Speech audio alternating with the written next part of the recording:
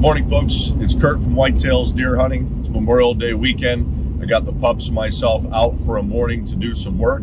Today we're going to go ahead and put 5 trail cameras out on 4 separate pieces of public property and also get some grapevine mock scrapes out. So I'm going to take you guys out in the field with us, and I'm going to give you an idea of what I do to get this stuff prepped. We'll see you out in the field.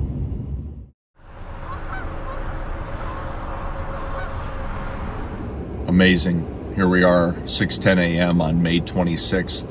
It's 31 degrees. We had a really hard frost last night. Definitely not good for any of the apple orchards around or for the vineyards. Just amazing to me. We've already had days of 80 degrees. Here we are, almost June, and we're getting a serious hard frost. Definitely not good for any buds that are already out growing on trees.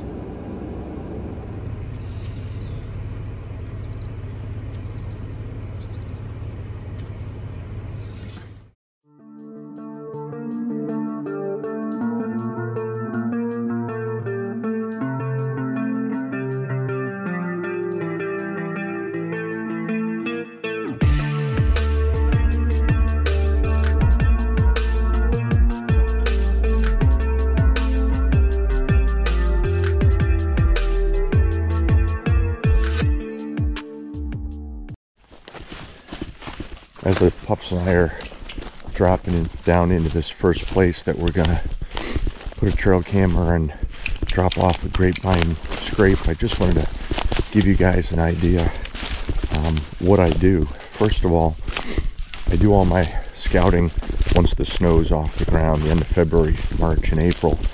Areas that I had been on public land the year before and new areas that I had not been to. And at that time, I look at the fall deer sign. I use that fall deer sign after the snow to give me an idea of the places that I want to come back and hunt the following fall. So coming out now in spring, this is not the sign that I'm looking for. I'm going off that fall sign, but I'm putting the trail cameras and the grapevine mock scrapes in those areas in which I think I'm going to see the most deer come fall. Putting the cameras out now more than anything kind of gives me a census of, are there deer in the area, number one, and secondly, keep an eye on any decent bucks that are in that area. So we're going to go down here, we're going to get this set up and see how the morning goes. Beautiful day to be outside, just being down here to go ahead and enjoy the outdoors is part of the fun. This first place, I'm at the bottom of a little ravine. There's a creek down below me. When you go up the other side, there's a finger of woods that goes up that hill where there's farmers' fields both on the right and left of it. This area, I think, is a travel corridor that's working back and forth from these fields up along this trail and up into this area where there's a whole bunch of bedding. Not only a lot of evergreens, but also there's quite a bit of thick stuff as you move up here. A lot of oaks in this area, so acorns in the fall. You're gonna have some deer moving through here. So I'm gonna find a place in this area to go ahead and put a trail cam, look for a possible place to identify a tree stand location, and see if I can get a grapevine mock scrape up. So I got a possible tree stand location up here in a medium-sized poplar. Here's this trail that comes along the side of this hill with the creek down below us. Definitely funnels them up along here. This trail goes down, goes across the creek and goes up that woods finger up into the farmer's fields. You can see that this is a place where 2 trails meet. So right behind me where I put the possible tree stand location, it's almost like a Y. And then I went ahead and I put this grapevine mock scrape in right here on this heavy trail. A little bit of a scrape. And then I'm going to put a trail camera up here in one of these trees. Okay, location 1 of 5 is done for today. Along with spraying my shoes before I come in an area like this, one of the other things I like to try and keep stuff off the ground as much as possible.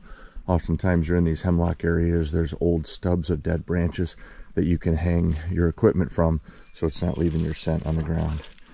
We're in the end of May. I'm not really worried about scent right now, but everything you can do helps a ton, especially when you get closer to season and you're coming back in to check trail cameras.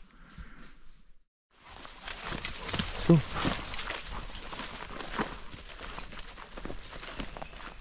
There's some pretty decent sized tracks right there.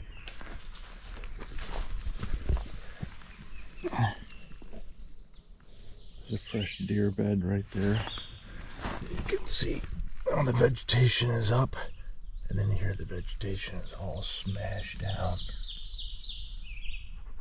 Here's the second spot today that I'm setting up a trail camera. We've got a tree right here, which is just slightly south of this opening, an oak, pretty decent size with some branches that we're gonna put sticks and hang on stand up in when we come in here to hunt. And the cool thing about this is the fact that this is a combination of about 10 to 12 scrapes that are present here underneath this oak tree. And if you take a look, you can see there's evidence of all these old branches being broken off over a period of time, especially that one right there. Pretty excited. We're going to put a camera over this for the summer, kind of get an idea of what we see on it, and hopefully these leaves come back on this oak tree. After 2 years of gypsy moths, oak trees did not need this stress. Here's all these brand new oak leaves. And we had a huge frost 2 weeks ago. Last night we had another frost. And my gosh, these oaks right here have absolutely no live leaves on them. Hopefully these other buds are going to pop out.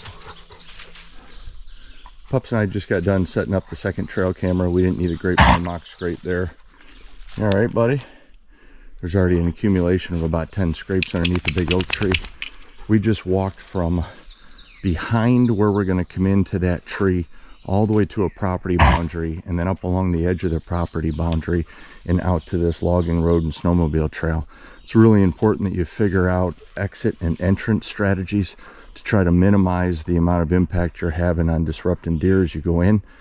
This one probably when we come in is going to be a rut stand. It's going to be an all-day stand, so we'll get in here plenty early in the morning, get set up. Won't get out of here until a good half hour after dark. Pups and I made it back out to the hiking trail after our third setup. Got a trail camera set up and took forever to find a tree in that area, and even so shots are going to be really tight, but still I think it's an area that's going to be really good. It's on an island in the middle of a white oak swamp, and it's an area that when I came in March was only about 50 square yards that was above the water level. Everything around it was submerged.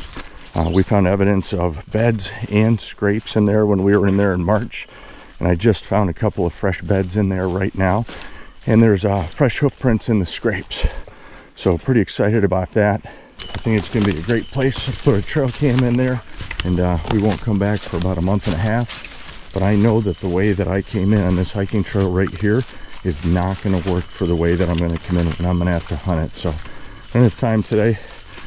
Probably when I come in to check the camera middle of July, I'll come in and try to find an alternate way to get into that setup.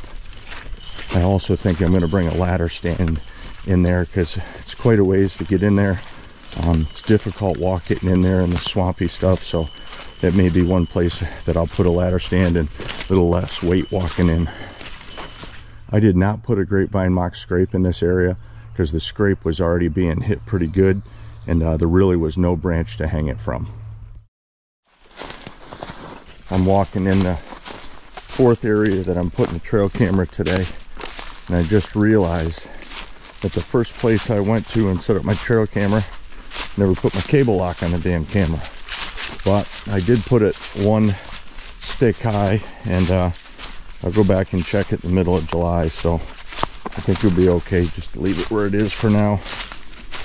Coming into this place, which I'm really familiar with, this is actually the first piece of public that I ever hunted on, and I've been coming back to it now. This will be the third season, and every season I'm getting closer and closer to seeing deer.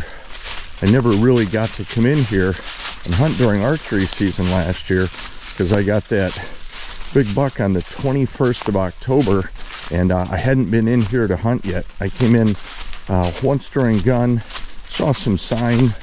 Didn't see anything but doe. So I'm coming back in today, and every time I've been in here, I've adjusted just a little bit more and a little bit more, trying to get closer to where I see some of these big buck coming out of a clear cut and heading up to some oaks to feed and hardwoods, and the opposite direction they head to a cornfield and some hay fields. So I'm going to go ahead today and see if I can pinpoint a little bit closer where I want to hunt this area this coming up fall, and get a trail camera in to start getting a little bit of intel. Only disadvantage hunting this area is it's about a half-mile in, and it's all downhill going in to hunt, and it's all uphill coming out. Beautiful area though, along the edge of this ravine for sure.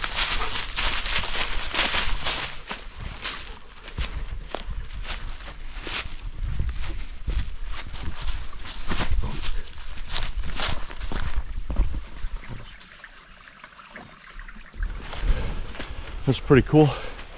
I got 4 done. This is a place I've been in the last couple of years, and funny thing is the first year I was in here, I found a place that I thought was going to be a good pinch point, and I gave up on it. And guess what? After hunting in here for 2 years, I ended up back at that same place. It's right at the transition between some real thick stuff downhill and some open hardwoods and oaks uphill. And it's a place in which 3 or 4 trails all meet at one point, and 3 or 4 trails all take off from there and spread back out again. So great little pinch point. I'm excited. Got a camera there for the summer. I got a stand location picked out for my sticks and hang on, and I got a grapevine mock scrape in there. So pups and I are out of here. One more, then time to go home, mow the lawn.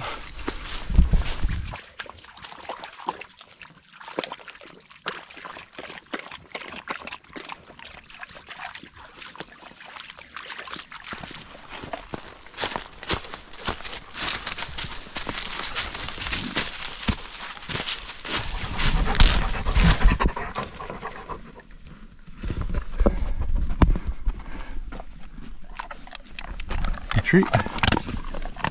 Good job. You guys are tired, huh? One more stop.